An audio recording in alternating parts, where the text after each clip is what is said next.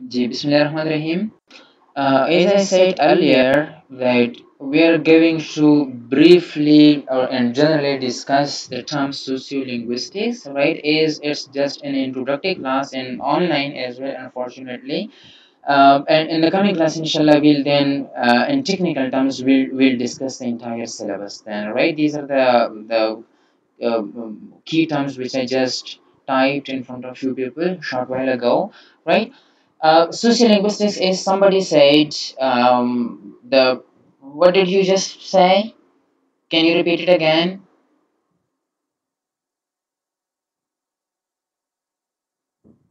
J please. I hope I'm clearly audible to all. Am I audible? G, am I audible? Yes, Yes, sir. sir. Okay, fine. Right. Somebody said a short while ago, um, language and society, right? Before we discuss sociolinguistics, let's just have a look at a few other branches of linguistics, right? Psycholinguistics, which you are already familiar with. If you look at the term psycholinguistics, so it's a blend of two terms, right? There are two terms, one is psychology, another is linguistics, right? In simple words, we may say that psychology is the study of human mind, right? The study of human mind, the study of human psyche, and linguistics is the scientific study of language, right? Now, when we study language in relation to human mind, it becomes psycholinguistics. In the same way, we have got neurolinguistics, neurology, which is a blend of neurology and linguistics, right? Neurology is the study of the structure and function of brain. The study of the structure and function of brain, remember. And linguistics is again the scientific study of language, right? So when we study language in relation to brain, it becomes, you see, psycholinguistics, right? In the same way, there are other branches of applied linguistics, like we have got ecolinguistics nowadays, right? Computational linguistics is much old, rather older as compared to ecolinguistics. Ecolinguistics is, you see, a blend of ecology, which is the study of environment and nature, and we have got then linguistics, right? So a blend of both becomes ecolinguistics. Similarly, there is few linguistics nowadays, right? The most recent branch of linguistics. Um, few linguistics, few is from theology, and linguistics is from the scientific study of language. So when we study language in relation to religion, it becomes few linguistics, right? Now coming to just like you see these other terms which we just discussed, I mean other branches of applied linguistics, we have got sociolinguistics as well, right? Socio is from society, or sociology, you may say, sorry, not society, you may say sociology, right? Sociology is the study of society, and linguistics is the scientific study of language, is we already know that. Now, what is sociolinguistics? By sociolinguistics, we may simply mean the, you see, the study of, remember, I'm discussing these things in general terms today, right? We will definitely discuss all these notions and technical terminology in the coming class, inshallah, right? So sociolinguistics is the study of language in relation to society. The study of language in relation to society. Did you get it so far? Yes, Yes, sir. sir. Right. Remember, this is not an answer. I mean, what is sociolinguistics? And the answer is the study of language in relation to society. Remember, this is not an answer. Rather, it's the beginning of hundreds and thousands of questions regarding the field of sociolinguistics, right? Hundreds and thousands of questions, believe you me. How, when we say that sociolinguistics is the study of language in relation to society, so what do we mean by that? Like what sort of relationship or what sort of relationships may possibly be, you see, established between language and society, right? On the one hand we have got language, sorry, and then we have got society. So how can we establish a relationship between these two, right? um, the, there is, you may say, a kind of dialectical relationship between the two, a bidirectional relationship between the two. The first one is that society influences language, right? While the second one is that language influences society, right? Society influences language and language influences society. Simply you may say society influences language and vice versa, right? So this is what the relationship between language and society is. Though some people disagree with these opinions, some people believe that only society influences language and society doesn't influence language in return. Similarly, some other people believe that, you see, that they believe in, you see, the relationship of one on another only, right? Like they believe in a unidirectional relationship between language and society. Then there are some people who believe that there is no relationship at all, just as we have got Noam Chomsky, right? Uh, a pure a structuralist belief that it's all about structure, and that there is no relationship between language and society, right? Then there are people who believe in, you see, this bi-directional relationship, and which is what we may also agree with. But anyways, in this entire course, in this semester, we'll be focusing on the first one only, right? To some extent we will be taking into consideration the second one as well. I mean, the influence of language and society also, but primarily we'll be dealing with the ways in which society influences language, right? The language which we use, right? So it leads us to a very simple and basic question, right? We may say that how does, or you may say in what ways, are you people with me? Yes, sir. Yes, sir. Please keep on giving responses and keep on participating, please, right? So, sir, basically, society and language are interdependent on each other. Exactly, that is the conclusion. Society and language are interdependent on, simply they are interdependent, right? They are dependent on each other. One influences the other and vice versa, right? Exactly. Now, Sir, how you will illustrate these two by giving an example? yeah, If good. society influence language, which influence society? Right, fine. See, the first one, society influences language, we are going to discuss it in detail, right? But still, you have asked for an example, so we have got different social factors, right? For example, education, social class, age, gender, ethnicity, race, culture, profession, right? Social situation, multiple social factors are there, right? And those social factors actually influence the way we use language. For example, look at education. So look at the language of educated people, and if we compare it with the language of the uneducated people, uh, we may come to know about, you see, hundreds of differences between the language used by the educated people and by the uneducated people, right? So this is how society influences language. I'm going to discuss it in detail today.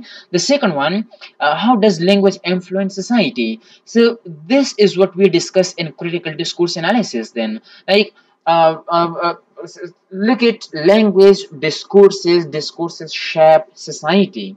Discourses shape society, whatever we believe in, right? Like our entire ideologies, our religious ideologies, our political ideologies, our cultural ideologies, right?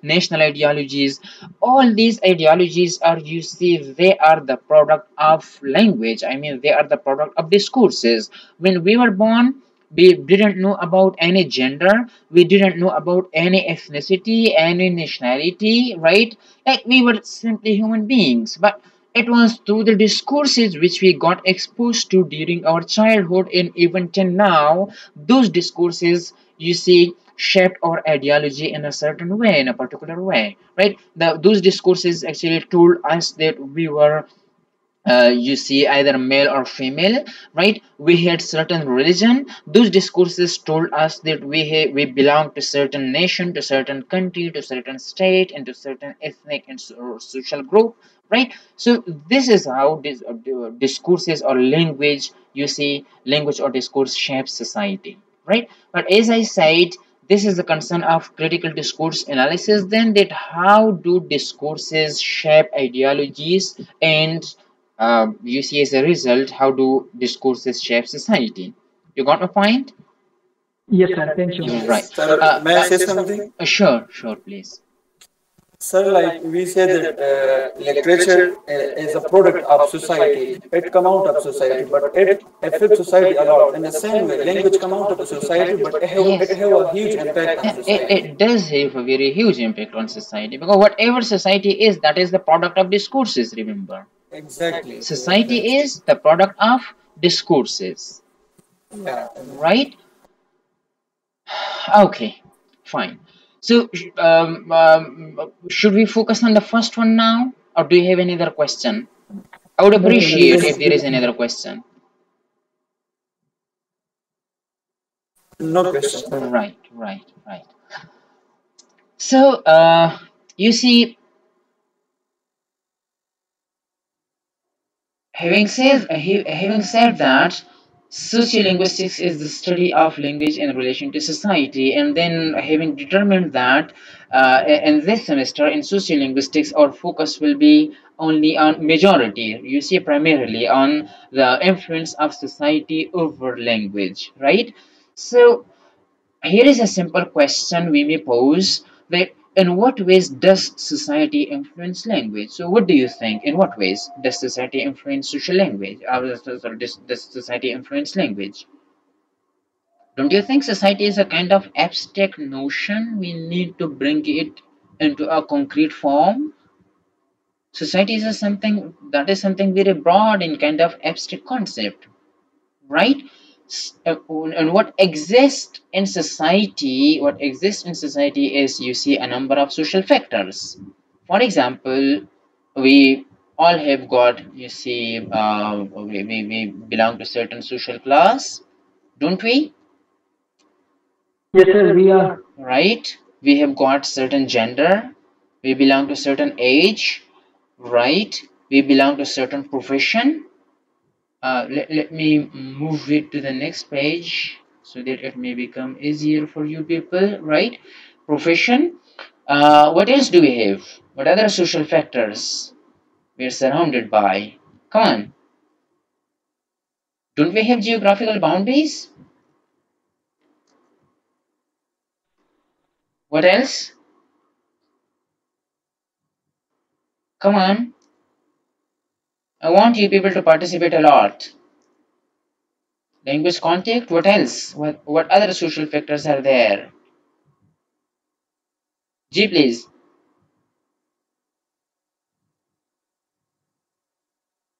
Colors, different colors. You may say race or ethnicity, right? What else?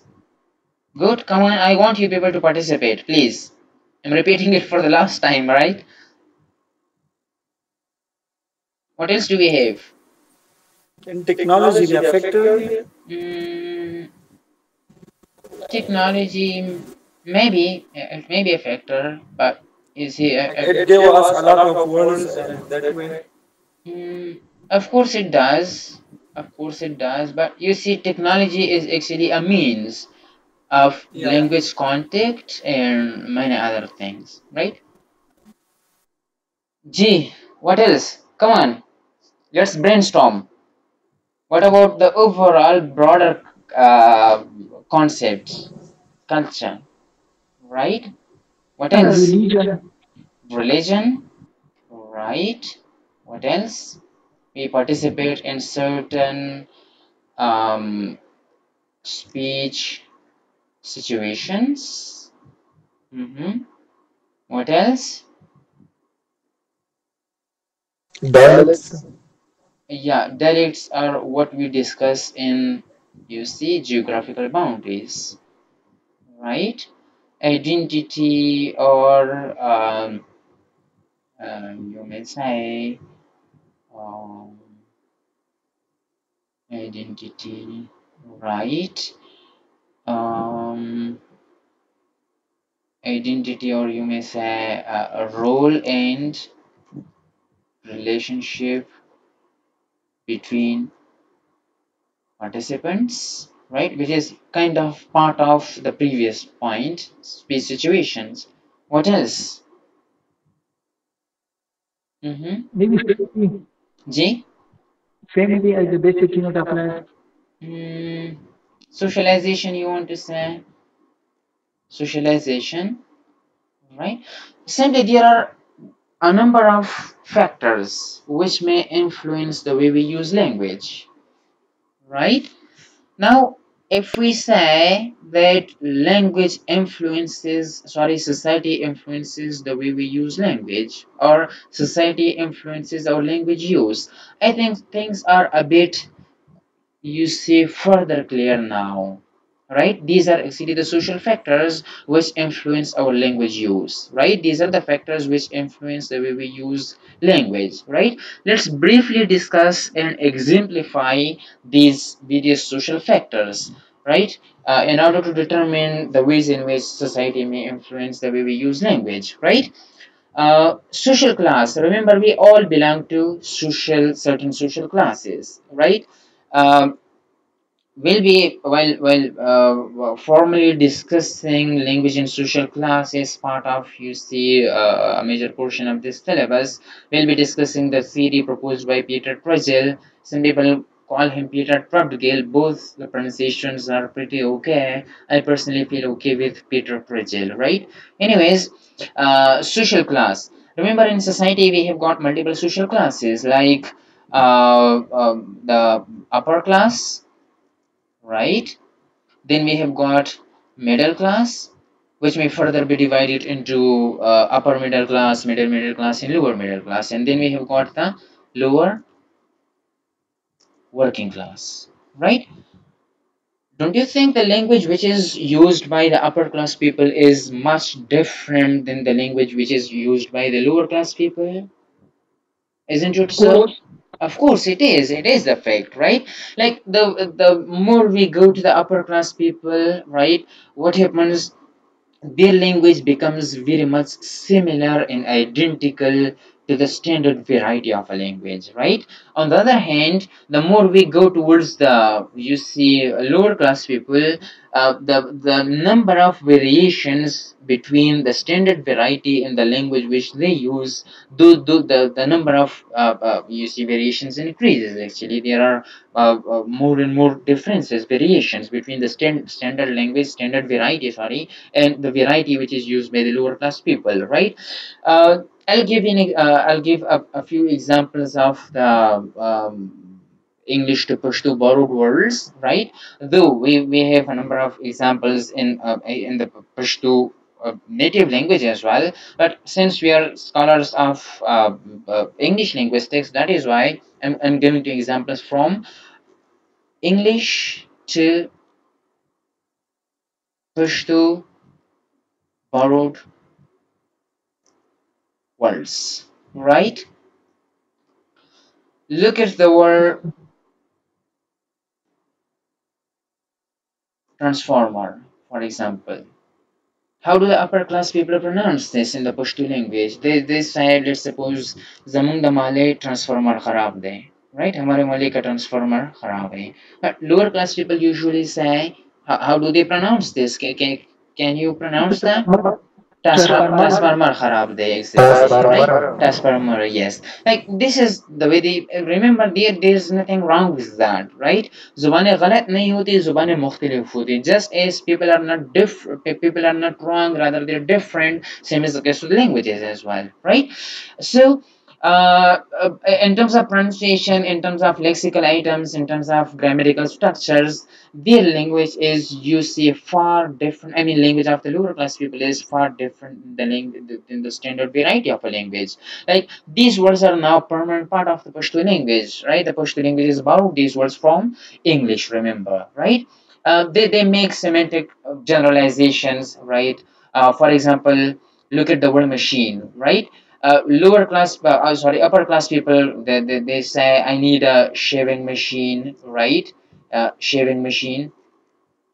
They say, I need a washing machine, right?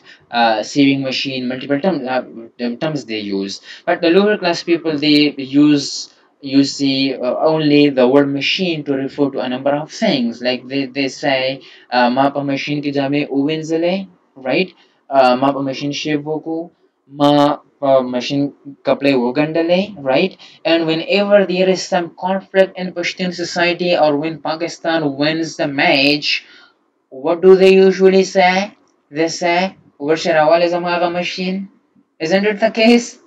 Yeah, I that's mean, right. they refer to AK-47 using the Okay, very for, same term, machine, right? It means that, Kalashnikov. yes, that's Kalashnikov, right. right? It means that there are certain deficiencies in their language, right? And those deficiencies actually make their variety different from the standard variety of language which they are using, remember, right? So social class is one of the factors which may influence our language use, right? Social class is one of the social factors which may influence the way we use language, remember, right?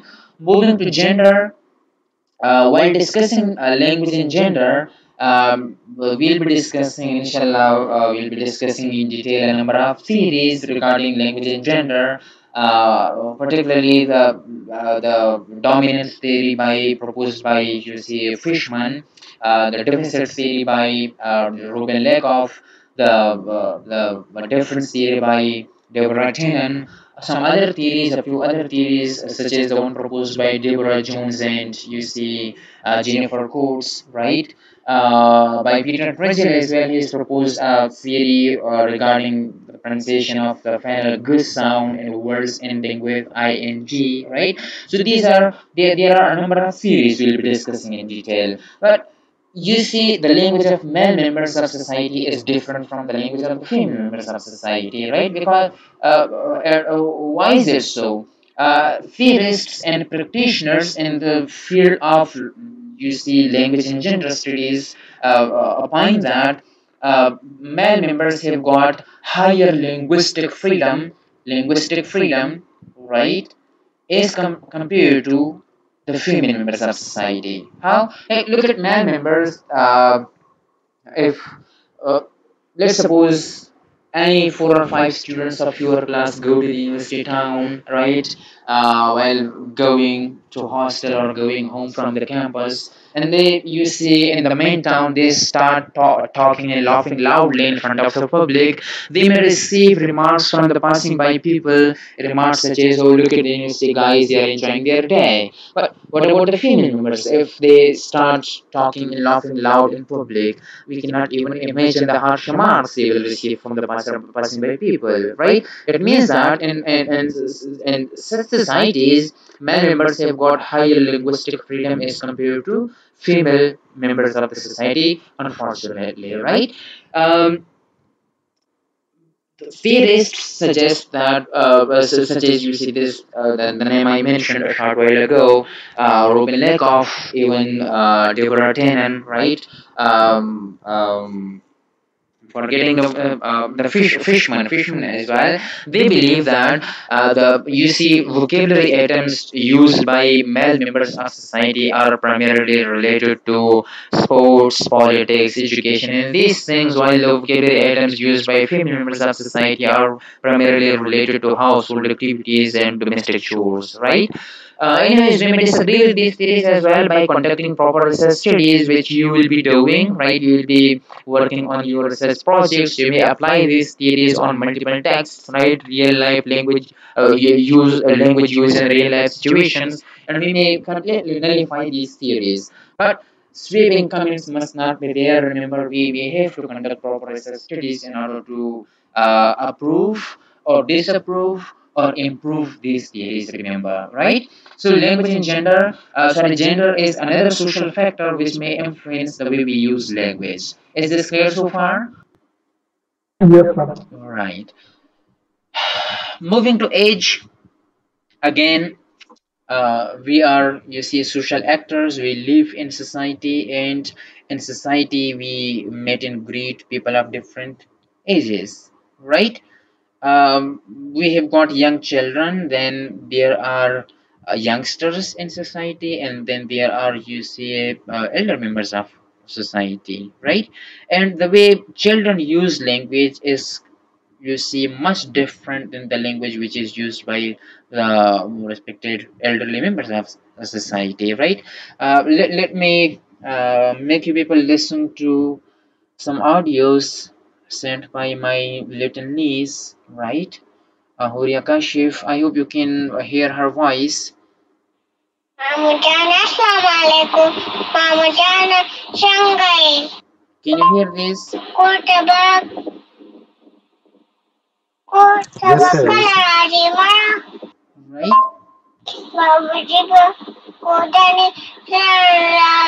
Right. So what I want to say is that the language which is, you see, or the way children speak language is different from the way elder members of the society use language. Remember, it's not only in terms of pronunciation, right? Children primarily, they are concerned with toys and foods and dresses and these things, right? So the vocabulary items which are, you see, included in the language which they use, those vocabulary items are primarily related to toys and, you see, dresses, and these, you see, all the conversations and things required by young children. On the other hand, if you look at the language used by the youngsters of society, so mostly related to nowadays modern technology, sports, politics, and education, right? And then finally, the language of the elder members of society. It consists, that language consists of vocabulary items related to social issues, social problems, domestic problems, right? Children, and, you see, things related to family, right? Multiple such other things, right? So age is also a very influential social factor which may influence the way we use language, right? Moving to profession, people in society hold different profession, they belong to different fields, right? If you look at doctors, for example, if there are two or three doctors talking to one another regarding a patient who has got a very severe disease, for example, right? In the English language, if we do understand English, I mean, you and I, right? We are scholars of English linguistics, but you see, the vocabulary items which they will be using, they will be definitely using field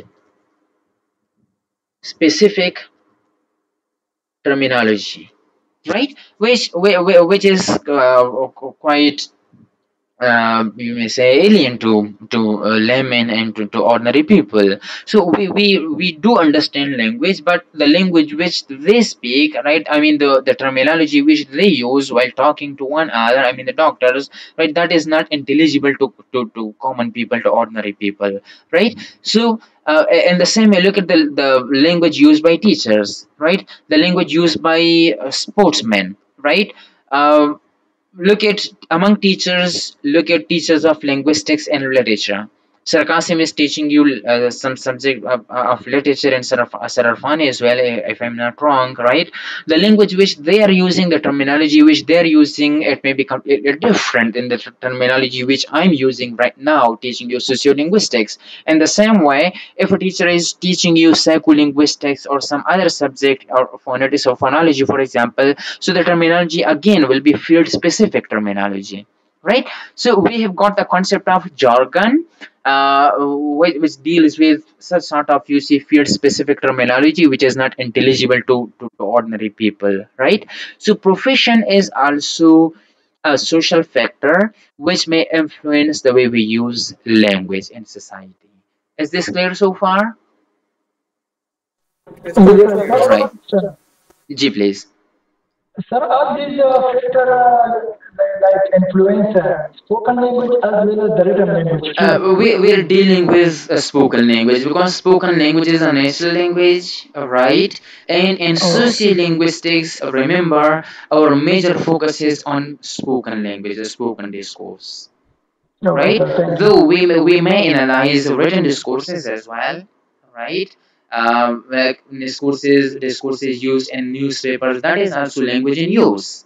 That is also language in use, right? But when we talk about these the sort of variations, phonological variations particularly, so then we take spoken language into considerations. Otherwise, remember, we do take a written language also into consideration in sociolinguistics, right? People who conduct diachronic studies or even synchronic studies, particularly for language change, and you see language decay, language change, or borrowing, and such sort of you see theories are there, then written language is also taken into consideration, right?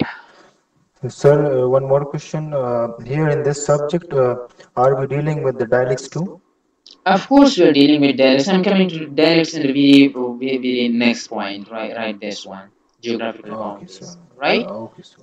Okay. It's all about varieties of language on the basis of gender, on the basis of you see social class, variety of language on the basis of age, on the basis of profession, and then on the basis of geographical boundaries. Variety of language on the basis of culture, on the basis of speech situation, right? We have got multiple varieties of language, right?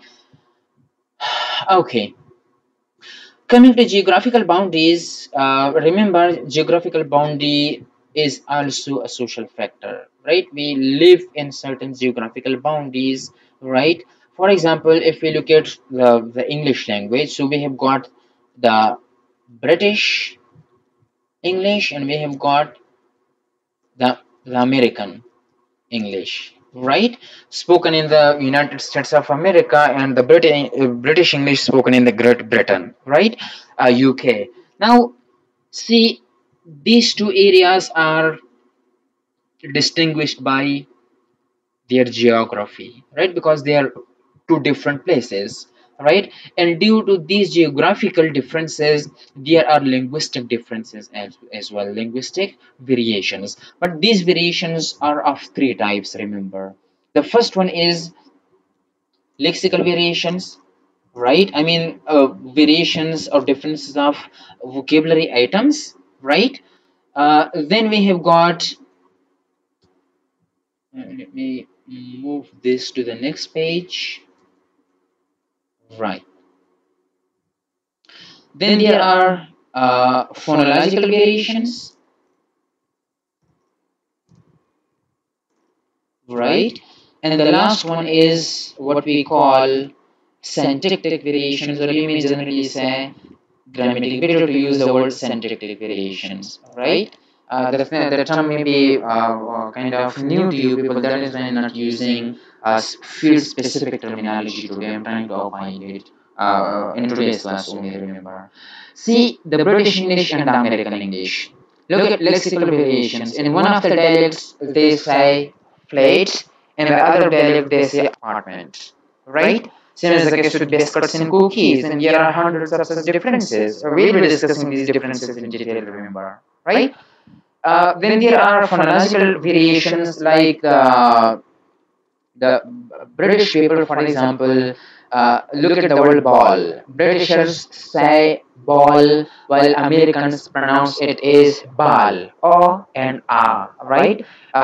In the trapezium, I mean diagram of the vowel sounds. I hope you remember vowel number 5 and vowel number 6, right? So Britishers use vowel number 5, sorry, vowel number 6, while Americans use vowel number 5, right? A simple ah sound. Americans say ball, while Britishers say ball, right? Same is the case with the word call. Britishers say call, I'm going to call you, while Americans say I'm going to call you, call, right? The word boss and boss. Again, so different. Look at this one. It may be a bit more easily understandable one.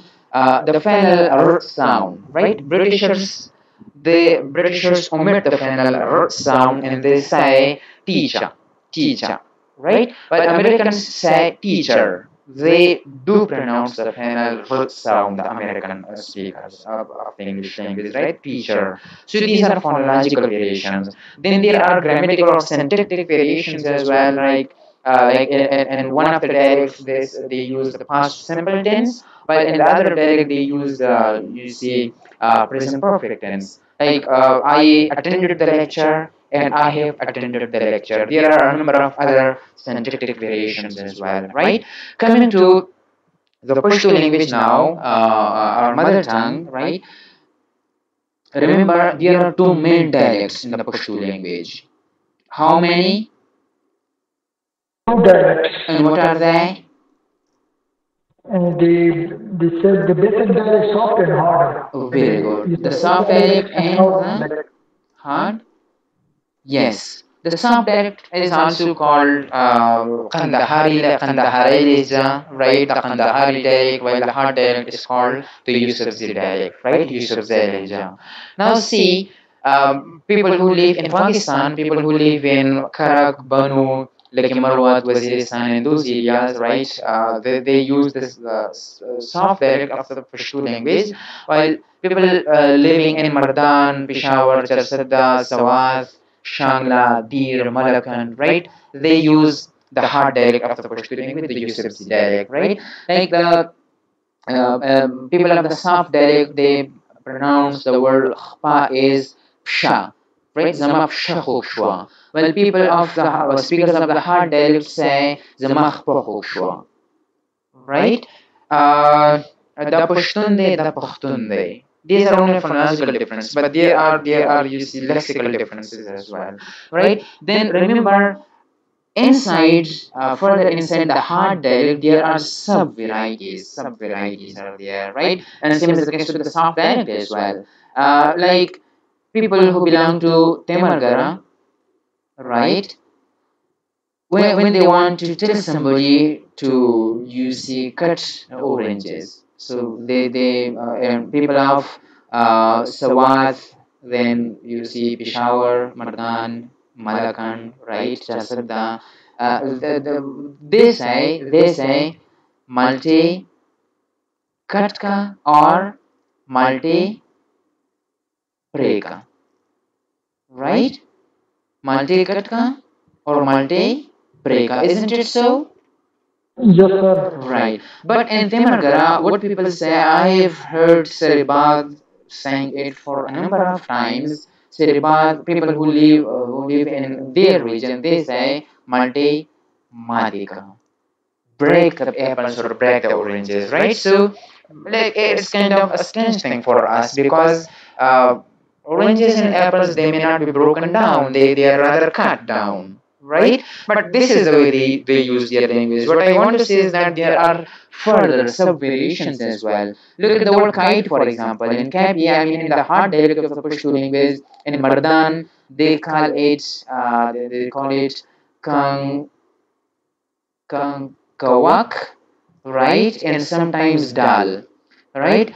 People in district Malakan call it patang and bajawa, right? Then people in Temargara in the upper and lower there, they call it badiwa, I think, right? So there are multiple names. I mean, lexical variations, sorry, phonological variations used for the very same thing. This is an example of phonological variation, and this one is an example of multimatica. This is an example of, you see, lexical variations. You see, so geographical boundary is again a very influential factor because it influences the way we use language, right? People who live in Charsadda, the way they use language is different from the language spoken by the people living in Karak, right? In the same way, I'm talking about the Pashto language, remember, right? Then people living in Karak speak differently than the language, than the people who live in, you see, Lucky Marwat, right? Like in what people they say the chok they, right? People of Karak, Sawat, in all these areas they say the sok they, right? Who is he? But people who live in you see Lucky Marwal, they say the choke thing, right? So this is how you see linguistic variations exist across boundaries, right? Is this clear so far? Yes, sir. As I said Yes, sir. earlier, let me repeat for the last time. Today we are discussing these things in very general terms, like the term used for these sort of you see dialectical variations is called regional dialect or dialect, right? For social class, we have got the term socialect. Let me show you here.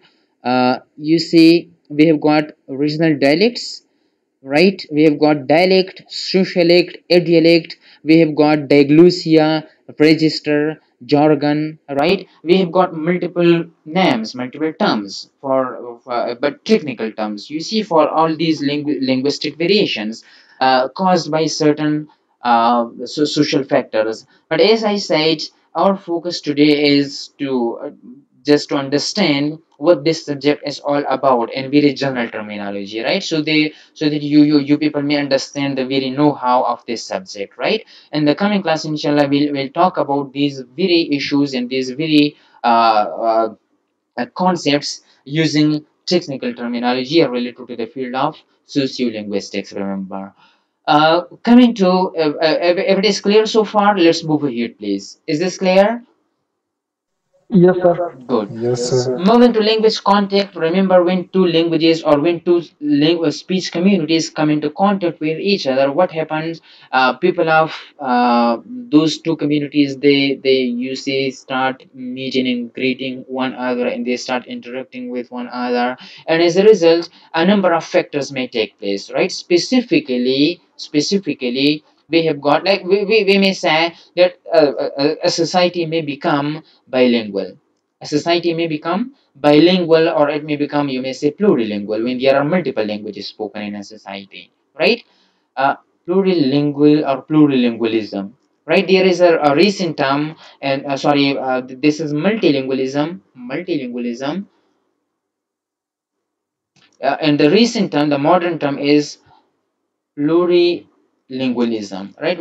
Which refers to both together, plural bilingualism and multilingualism. So a society may become plurilingual, like people may start using two or three languages at the same time, right? Like look at the Pashtun society, it is almost plurilingual. Look at Peshawar, a highly plurilingual society where people speak Urdu and Pashto primarily, and some people use, you see, Hind ko Urdu and Pashto, some others use Urdu and Chatrali, you see, because that is a multilingual, a highly multilingual society, and then people become monolingual, bilingual and multilinguals, right? Then we'll go into the details of this topic, inshallah, in the future, where we talk about certain neurological aspects of this concept, bilingualism, like what goes on in the mind of individual, transition is going on, inhibition, right? Multiple cognitive activities take place in the mind of individual, rather in the brain of even the physical aspect, neurological aspects are also there, right? Neurological explanations to multilingualism and bilingualism, psycholinguistic explanations to these terms and concepts, right? We'll be discussing them in detail, but you see, bilingualism simply means the phenomenon when a society or a person becomes able to, you see, use two languages in a single speech situation. That is what you call bilingualism, and the person is called bilingual or multilingual, right? uh, so, as a result of bilingualism, what happens? Remember, two things take place. The first one is code switching, because when people are proficient in both the languages, right, they will code switch between the two languages, right? Then there is code switching and code mixing, which are kind of different things. I'm sorry I started using technical terminology to again, but you see, people switch from one language to another, and they switch back and forth from one language to another. Sometimes they, like, just as you see, we Pashtun speakers, while speaking Pashto, we use words from the English language and from the Urdu language. Similarly, Urdu speakers use words from the Urdu English language, right? This is what we call switching of codes, switching of languages, right? And then there is borrowing. The second phenomenon is called borrowing, where one language borrows words from another language, like a language takes over words from another language and makes them, you see, part of its own. Like the word laptop, for example, has been borrowed from, it has been taken over from English into Pashto, and it is now a permanent part of the Pashto language. Remember, right? So these are, you see, again, like initially, there must have been a time in the past where Pashto used to be very pure language, but nowadays, since Pashto has come into contact with the English language, so this Pashto English contact has brought a number of changes in the Pashto language, remember, right? Like a number of words are there which exist in the Pashto language, but those words have been taken from the English language. So this is how a language may change with the passage of time if it comes into contact with another language, right? And when it comes into contact with another language and a society becomes bilingual or multilingual, what happens?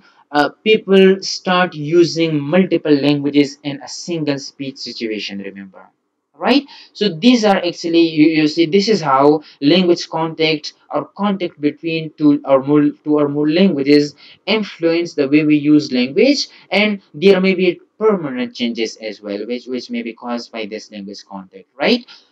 So language contact is again another influential factor which may influence the way we use language. Clear so far? Yes, sir. Any confusion? So, can you say to multilingual hybridization or mixing of two languages? Yeah, mixing of two languages, exactly. When two languages are mixed together, but this mixing up is of two types. One is a temporary one, which is called code switching. Another is borrowing, right? Where a word or a lexical item becomes a permanent part of another language, right? Yes, sir. Yes, sir. Okay, thank you, sir. All right. Moving to another social factor, which is race or ethnicity. Remember, people belong to different races, right? Like, if you look at the English language, we have got the African American English, abbreviated as AAE, right? African American English. If you look at the African American English, it is far different than the standard American English language, right? How, for example, the African American people, while if they want to say he or she is going to school, or he or she is going to do something, right? So they omit this auxiliary verb and they say he going to do this, he going to do this, right? A number of other such shorter forms, or you may say substandard, we may not call them substandard forms, right? But still, like, their language is in one way or another deficient, and it's different than the standard American English, right? It means that the race which a person belongs to also influences the language which the person uses, right? If you look at Pashtun society, right? I personally, mark my words, I personally do not believe in any, you see, race, ethnicity, and nationality, these sort of things. But you see, there are certain races in Pashtun society, like we have got Yusufzai, right? Hankuri, and you see a number of other races, more than 36, I think, right? So the language which is used by Yusufzai people is different from the language which is used by Hankuri and from, you see, any other race, right? So race or ethnicity, the ethnic group we belong to, also influences the way we use language, right? Moving to culture, which is a very broad term, and it encompasses a number of, you see, social factors. It embeds in itself a number of social factors. Uh, if you look at Pashtun culture, for example, here when a person wants to talk to his parents, for example, or any other elder member of the family, so a person has to use very polite and formal language, right? Making use of a number of modal auxiliaries. But in the English culture, people talk to their, you see, elder members of the society quite informally and quite, you may say, impolitely, right? Without any hesitation, without any, you see, hesitation markers or modal auxiliaries, right? They may even refer to their teachers by their name. Mr. Suleiman, may I come to the class? Right? Hello, Mr. Suleiman. This is how you see they refer to their teachers. I'm not saying that that is something bad and ours is something good, right, or better than theirs, right? That is another issue, right? That is another issue. We're just stating the facts. Remember. Uh, Look at Pashtun society again. Here we have got these kinship terms, which is also part of your syllabus, right? I mean, terms which we used to refer to our family members, right, in society. Like when a person is usually above 20, we refer to them as, you see, by using their nicknames. Hanji, Mamaji, Mamujan, and you see, Turdada, Spindada, these words, right? And for the female members, we have got Hani Gulin, Rani Gulin, you see Chani Gulen, these words. But in the Western culture, you will hardly see such kinship terms, remember.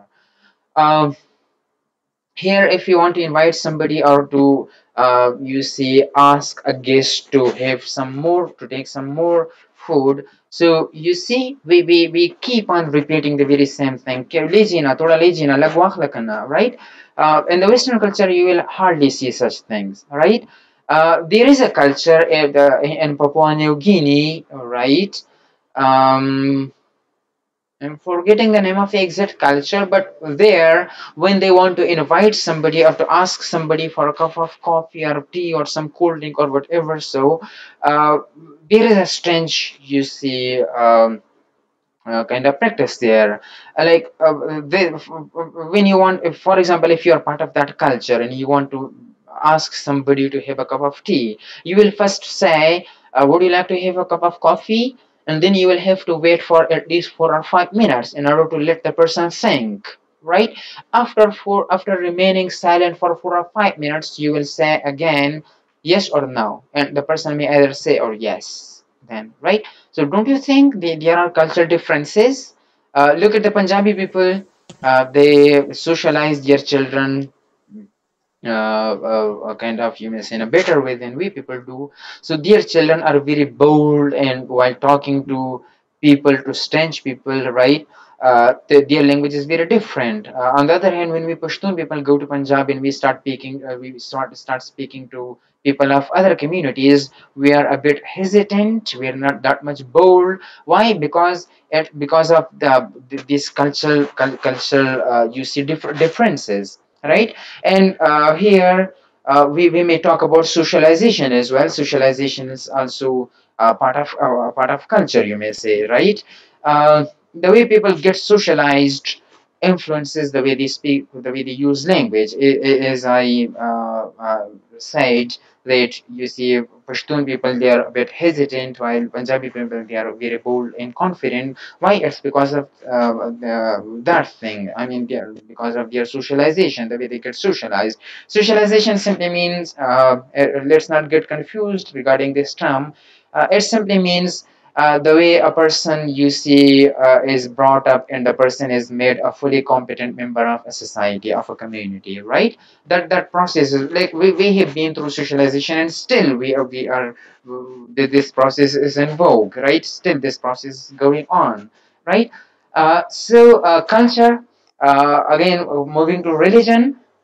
Look at, for example, Muslim English speaker. The way, if that person is speaking, he'll be time and again using words such as mashallah, subhanallah, jazakallah, God forbids, alhamdulillah, right, bismillah.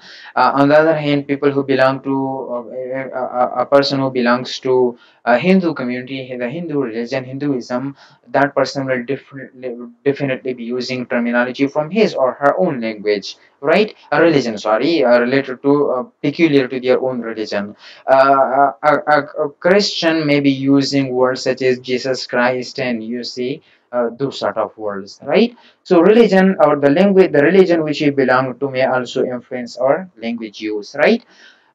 Speech situations, You people are right here. You are in this class. This is a speech situation. Remember, a speech event, right? Uh, the language which you people are using is quite formal, sophisticated, and polite. But when you people, you see, if for example the chair of your class or anyone else makes of a conference phone call to up to 4 or 5 fellows of the class, right? Your language may not be that much polite. Then you may not be using, you see, these many model auxiliaries, right? You may not be waiting for speech turns for such a long time as you people are doing right now, right?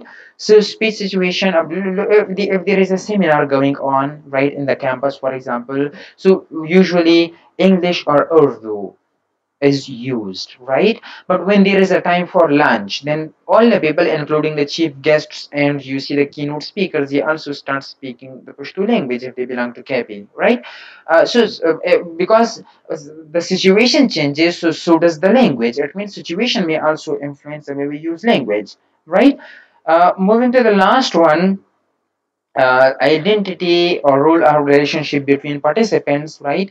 Um, Look at Saribat, for example. We have been together, we have been very close friends since 2016. So when I am in a class, if you remember in the previous semester, I think, or in the semester before the previous one, when Saribat sir was teaching you some topic, I entered the class. I Before entering the class, sorry, I first knocked at the door and I said, "Sir, I may talk to you for a minute if you don't mind, please." Right?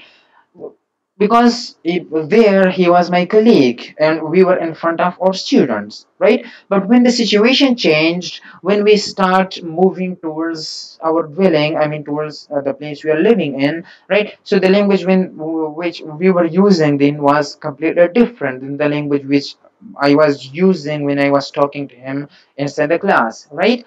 So situation, when the situation changes, so does the language, remember, right? Here we have got diagnostic situations, we will discuss in the coming class, inshallah, and technical terms, technical terminology. Like people in Punjabi society, they have got two varieties, a high variety and a low variety, right? For official gatherings, they use the Urdu language, and for their day-to-day colloquial conversations, right?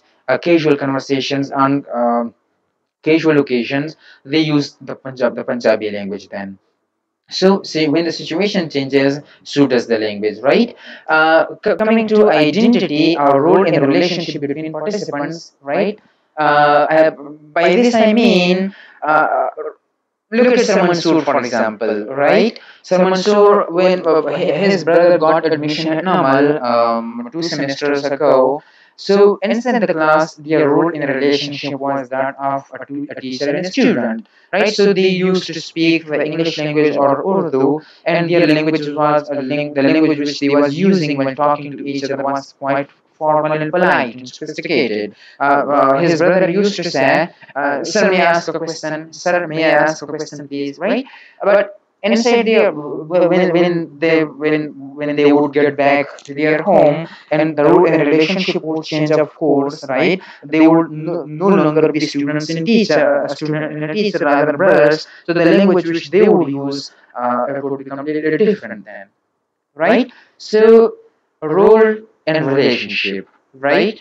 It also influences the way we use the role and relationship between speech participants, remember. So it also influences the way we use language, right? These are all the social factors which may influence the way we use language. Coming back to our basic question in the definition of sociolinguistics, the general definition, right? Sociolinguistics is the study of language in relation to society. This sort of relationship may be of two types. The first one is language influences society and society influences language. In today's lecture, we focused on the very first one, society influences language, right? And we posed a question, if you remember, in what ways does society influence language, or how does society influence language? How does society influence the language we use, right?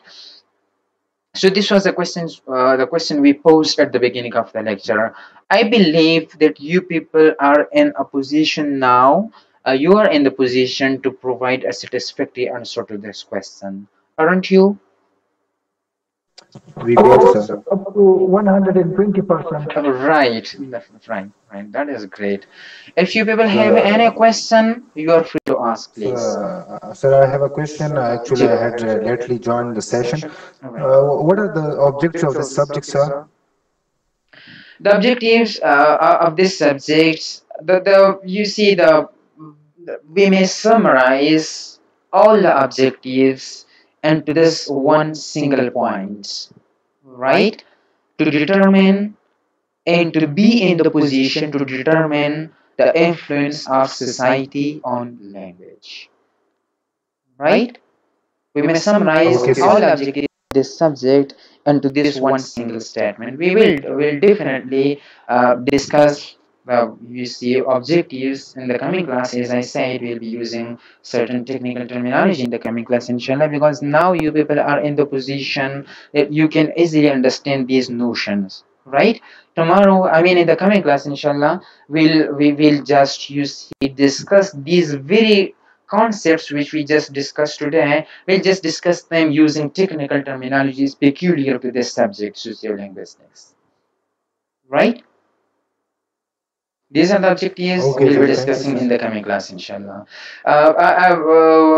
Though I was told to, you see, allocate only one lecture to discussing the course and setting the plan for the entire syllabus, but I want you people to have a very strong background of this subject, right? That is why I delivered a lecture on, you see, this subject generally, and in the coming class, inshallah, we'll have another lecture regarding the syllabus in which we'll discuss the entire syllabus of sociolinguistics as well, so that we may be ready for the entire course throughout the semester then, right?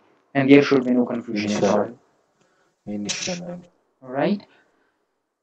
Do you people have any other question or anything you want to add to the discussion?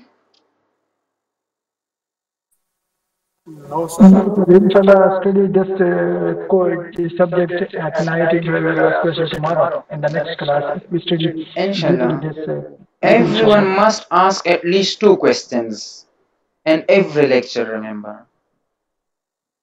Inshallah, Okay, sir. sir. Right? Okay.